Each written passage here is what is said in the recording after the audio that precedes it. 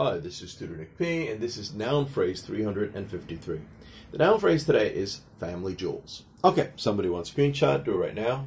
Let's get right to it. If a person refers to a man's family jewels, it is a euphemistic and humorous way to refer to a man's testicles. Of course, jewels could also have the literal meaning of jewelry that has been passed down from one generation to another. So family jewels could also literally mean that as well.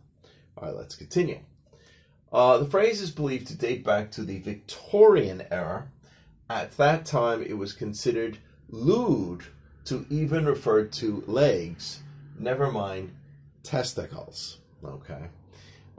People needed a more suitable way to refer to war injuries, damage to that part of a man's body. Since a man's testicles were necessary for procreating, creating a family and passing on the family line, it was considered of high value.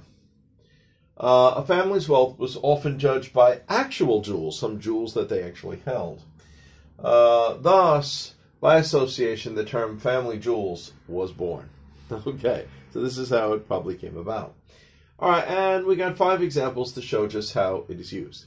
While playing professional baseball, a man must wear a jock strap and a metal cup to protect the family jewels, or to protect his family jewels. All right, number 2, the karate expert taught her self-defense moves. If attacked by a man, try to disable him by kicking him in the family jewels. Okay, good. Number 3, he is now impotent due to a war injury to his family jewels. Okay, good. Or number 4, she accidentally hit him in the family jewels. All right, you can say that. And number 5, well, this goes back to the actual jewelry one.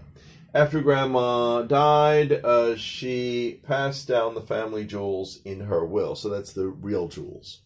Okay, anyway, I hope you got it. I hope it was clear. I hope it was very informative. Thank you for your time. Bye-bye.